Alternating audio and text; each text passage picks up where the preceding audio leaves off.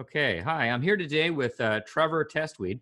Trevor is the CEO of a company called Measured. They're based in Santa Monica, and I'll let Trevor describe what Measured does. Trevor, welcome to my company story and tell us about your company. Thank you for having me, Don. It's great to be here. Measured helps marketers understand media incrementality. So the incremental marginal lift driven by a media tactic. Uh, What, Marketers Trevor, buy media across that Facebook. Trevor, what does that mean? I mean, let me tell us a little clearer picture of what does that really mean? Where are you going with that? Yeah. So um, as marketers spend into media like Facebook or retargeting or search, we help them understand the marginal impact spending $1 into one of these tactics drives for the business. Okay. So the Can you give us an example of a customer you've dealt with and how that relates to that how you've helped that customer? Yeah, no, absolutely. So there's two sides of the business that are done. There's the incrementality measurement, and then there's cross-channel media reporting. So customers engage us to help them inform a cross-channel attribution decision to look holistically across their paid media mix. And when a marketer puts media into market, they frequently will buy a pretty comprehensive mix. It could be Facebook, Pinterest, retargeting search, could be video on YouTube, could be direct mail. We help them look across that portfolio and understand what is really driving the business. The intelligence is informed through experimentation. So the methodology is all anchored on innovative experimental design. And customers reach out to us to help them move from a metric that they're consuming through the platform. So Facebook and Google and Pinterest, they're all presenting metrics in their platforms. And a brand will engage us as an independent neutral party to help them understand what is the true contribution that this media is driving against their business goals through our lens, and our lens being an experimentation lens, then applied to cross-channel portfolio framework. So we are a finance tool for marketing, and we provide a portfolio management tool to inform investment decisions.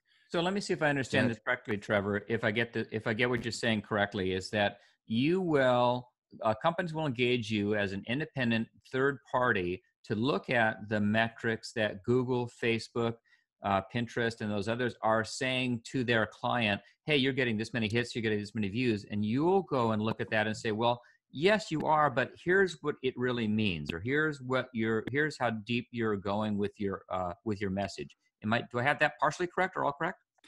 Yeah, you do. So all of the media platforms independently are reporting performance metrics, Okay. and all of the platforms, they take 100% credit for every conversion that they are in the converting path of. We call them last touch Oh, metrics. right. So like So when Google will say that's all because you went to Google is why you're you seeing got this it. customer, and you're saying maybe some others. You got it. You got it. So there's a situation through the client lens of severe overcrediting.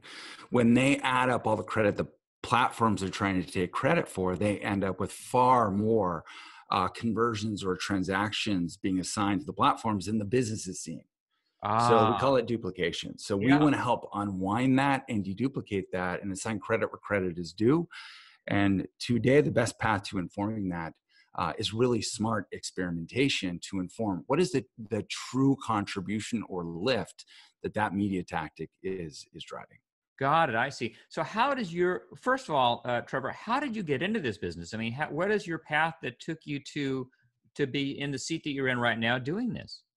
Yeah. I graduated with an engineering degree from Santa Clara University. I spent the first 6 years of my career as a sales engineer selling test and measurement hardware and software in the telco space. I did an MBA at USC. It tapped into my entrepreneurial instincts. And I came out of the MBA. I joined a good friend who had just raised some money building out a digital out-of-home network. So that was my introduction into advertising technology and media buying ecosystems. That was in 2005, 2006. It was my introduction to ad agencies. Now media was purchased. We worked together. It was a fun, young, entrepreneurial, hustling team. I left there in 2008 to join a pro leadership team, a team I say of pro entrepreneurs from a company called Blue Martini Software. The name of this company was Seesaw Networks. Had a great founder named Monty Zwiebin.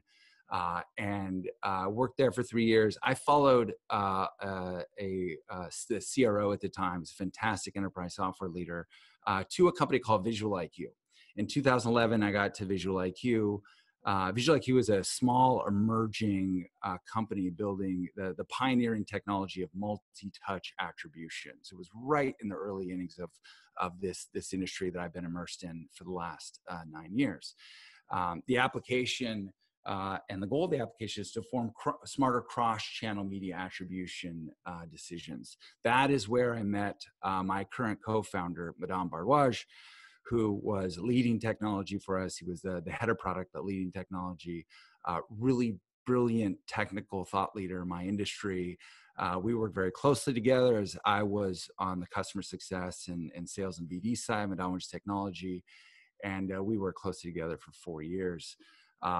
We circled back and decided to team up at the beginning of 2017 to start Measure, taking a different approach to solving this cross-channel attribution problem, no longer anchored in user-level multi-touch attribution, but now a methodology anchored in really smart experimentation to solve for the same cross-channel attribution problem.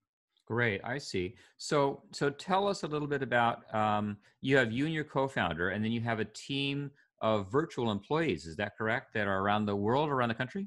We do. We are a distributed team. We're in one of those categories where there is a lot of blind spots. There's a very steep learning curve.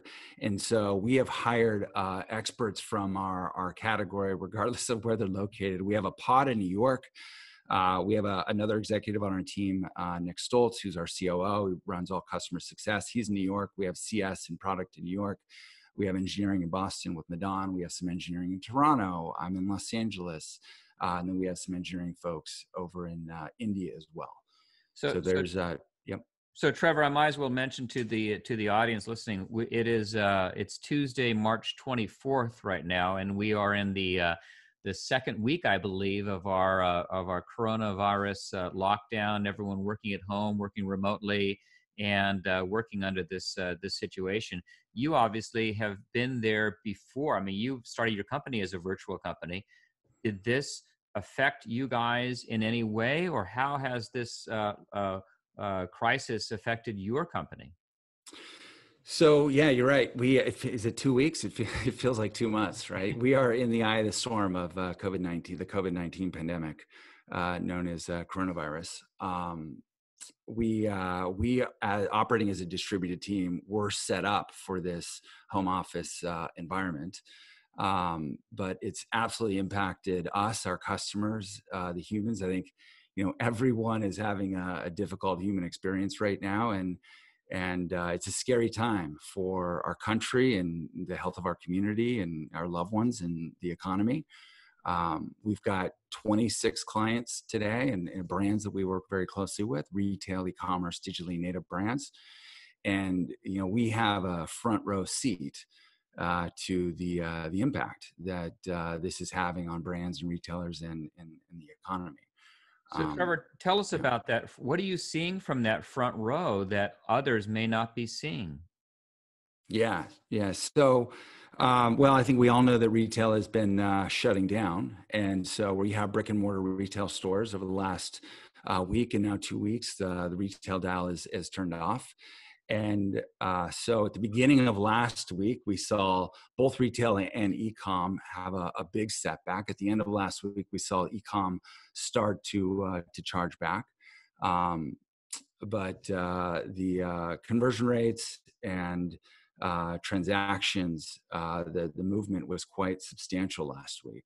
It is moving day by day. So at the beginning of last week looked quite different than the end of last week, and there was reason to be more optimistic at the end of the week. So are you optimistic now? And if so, why? If not, why not? Or what's your take? I know it's impossible to tell the future, but people will be listening to this in the future from when we're recording it. So, I mean, what is your take on where this is going to go, and how is it going to impact your business and those customers at large? Yeah, I mean, there's no question we're certainly gonna get through it. What I'm mindful of right now is that this is a time that defines us, and there's a couple a couple points there. It defines like what kind of leader I am and what kind of leadership team do we have. I'm mindful that we need to lead with empathy, calm the anxiety that is stimulated by all the news outlets and most of the narratives that we hear from others. Do we provide a sense of calm and stability to our employees, during the storm? That also translates to our clients. We are a partner to these 26 clients who are extremely challenged today. And the challenge to my team, as we had an all hands over the weekend, was we want our clients to look back on this and say that they don't know what they would have done without Measured. So this is an opportunity for us to be a stronger, valuable partner to our clients. I think it also defines us as individuals, as husband and father and friend, and and who we are in the community. And there's certainly everyone's struggling, but some have it worse than others, right? Especially Absolutely. the elderly. But it is a challenging time for everyone. But I think it brings our community together. Certainly bringing our team together, as we have a close knit team. Um, and we have great relationships with our clients. I think it's drawing us in Yeah, that, to get through this storm together. that's a very good point. And you brought up a very, very good point, Trevor, in that you're the leader of your organization, and your customers are looking to you, your workforce is looking to you. I imagine your vendors are looking to you also, but the decisions that you make and what you're making now for their health and safety today, more importantly, and then going forward, positioning yourself in the future. I mean, can you talk a little bit more about how do you calm people down during this time of uncertainty? What types of messages are you sending out to those stakeholders? Yeah, trying to be a voice of security. There's so much unpredictability in all of this and that's really what makes it scary. So trying to lead with empathy and emotional awareness and put the humans first. And that was one of the reasons that, we spent a lot of time as a distributed team. One of the challenges, we all can't get into a conference room, right? And so pulling the team together on Zoom and providing transparency into where are we as a company, exposing the company to our financial stability, as we are a financially stable company. And as we see some inevitable churn in the business, what does that mean? And just trying to present some transparency and expose some confidence to our customers and the stability of the company. So is that different than, and I'm hearing, by the way, I'm hearing that from a lot of leaders. They're just being open. Hey guys, we're going to be here tomorrow. We're going to get through this together. Yeah. But is that different than the way you had been managing, say, 2, 3 months ago? Or is it different now? No, I think it's the tone has changed and the frequency has changed, and just making sure everyone across the board understands with clarity the health of the company, what this means to our business, what this means to our customers. They're very clear on the path forward for how we're engaging clients, how we as a team are emotionally aware to the humans that are partners and our clients. I think it's more frequent, and shining just a brighter light for them on exactly what this means for us and our clients. Right, I see. And how, getting back to your clients, you have some very large clients, it sounds like, that are in a lot of, I mean, multi-million dollar organizations that are using you for their marketing purposes. Do you see this health crisis? You mentioned earlier how it's affecting them and affecting their metrics is like that. And where do you want to be positioned when this is over, as opposed to where you were a couple of months ago? Yeah, I think it goes back to we are a high value partner for our clients, providing source of truth, cross channel media reporting, measurement to inform investment decisions. And right now, we need to be the roadmap to guide them to identify waste and inefficiencies in their portfolio, making sure that everywhere they can tighten the belt, removing waste, we are guiding them in that direction. And then as they need to drive new customer acquisition in this environment is very different today than it was 2 weeks ago, what is the most effective way to acquire customers, given the realities of today? So we provide and seek to provide that roadmap for our clients. And like I had mentioned earlier, we want to be that partner when, 2, 3, 4 months from now, when this is all behind us, that they look to us and say, I would not have been able to, or I don't know what I would have done without you in the equation measure. Yeah, that's great. And I imagine that that goes for your employees also, doesn't it? I mean, that you want those employees to know that you're a leader they can trust, that you're a leader that can get us through these turbulent times. And at the other side of it, and in 2, 3, 4 months from now, they'll be looking back going, what a great company to work for. No question. Absolutely. So we've got 28 people in this company. Many of us have worked together for a long time. We've got a veteran team that has been immersed in this category since the early years or early days of cross-channel attribution. So there's a lot of history here, even though we're distributed. We have folks in India and Toronto and New York, Boston, LA. A lot of us have been together for a while, so there's already the deep roots and kind of that, the family ties, so to speak. But no, absolutely. That's great. Trevor, what message or what advice would you want to pass on to other guys like you who are running companies of 25, 30 people, and they're in different industries and they're all trying to get through this thing together right now? What advice would you give them from your experience that you've had these last 2 weeks? It's the last 2 weeks, but I think it's the last 20 years of my career. The entrepreneurial journey it's a roller coaster, right? And the lesson for me, going back to my enterprise sales days, is you got to bring the highs down and the lows up, right? You can't get too high when you're winning big and things are great, and the wins at your back and things seem to be coming easy. And when things seem to be really tough and the wind is in your face and it's one setback after another, you can't let yourself get too low. You got to bring those lows up. That was a lesson I learned in enterprise sales that is absolutely translated into building a company.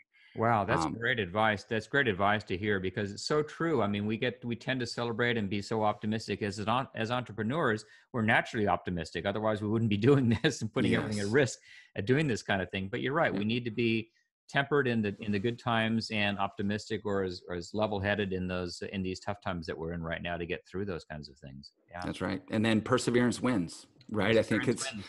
It's every entrepreneur knows that. If you really believe in what you're doing, and any entrepreneur, if you don't fully believe and are incredibly passionate about what you're doing, you probably shouldn't be doing it. But perseverance is probably one of the top attributes, and that indicates success. That's a So very you good just point. have to persevere through the setbacks along the way, and this is a challenging time. We will all persevere through it, and you just gotta be mindful of that. Mindful of that, and as I understand today, be mindful that cash is still king, and That's we don't right. know where the future is going to be. So if you have some money, use it very carefully. But there could That's be right. some great opportunities, I would think, out there also for talent acquisition and other acquisitions, things that may come up for someone like you that's thinking optimistically and looking forward to the future. Absolutely. We are absolutely mindful of growth and investment, and we're going to be very careful and prudent with our finances during this time. But it's only a matter of time before we pop out of this and we can get back to our high growth ways. So we had an interview today, and we're continuing to interview new talent and prepare for growth. It's That's let's see when that comes, but it's around the corner at some point. that's great. That's great, Trevor. Well, if anyone wanted to get a hold of you, what's the best way to do that? You can find our company at measured.com, and you can reach out to me at trevor@measured.com. Great. And Trevor, before we wrap it up, is there anything that you would like to tell your stakeholders or anyone that may be listening that we haven't covered already about Measured, about how you solve problems, about what differentiates you from the competition? Anything you'd like to mention on the show before we wrap it up? Um, no, I think we covered some great topics. I think one other point maybe I would make is that Measured is, I'm very fortunate to have an incredible team that I work with here. I've got a fantastic leadership team and an incredible team that executes for us. And one of the recruiting principles that I'm very mindful of as we look to talent is There's really the Malcolm Gladwell outliers principles, the 10,000 hour rule, having deeply invested 10,000 hours of time and energy to build deep experience in our field. It's always top of mind for me as I'm looking for new people to join our team. The obsession with the problem, it defines our company. And then having a proprietary gift that leads to an unfair advantage, I think that also defines our company. So we are looking for incredibly talented and passionate people to join us.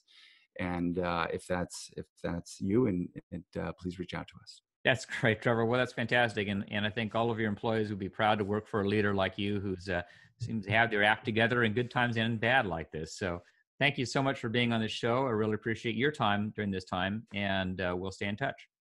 Thanks so much, John. Thanks for having me. Okay. Bye-bye.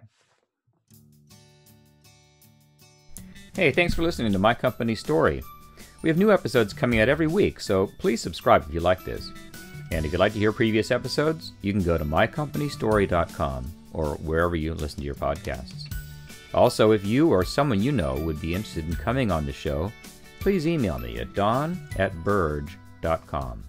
Thanks for listening.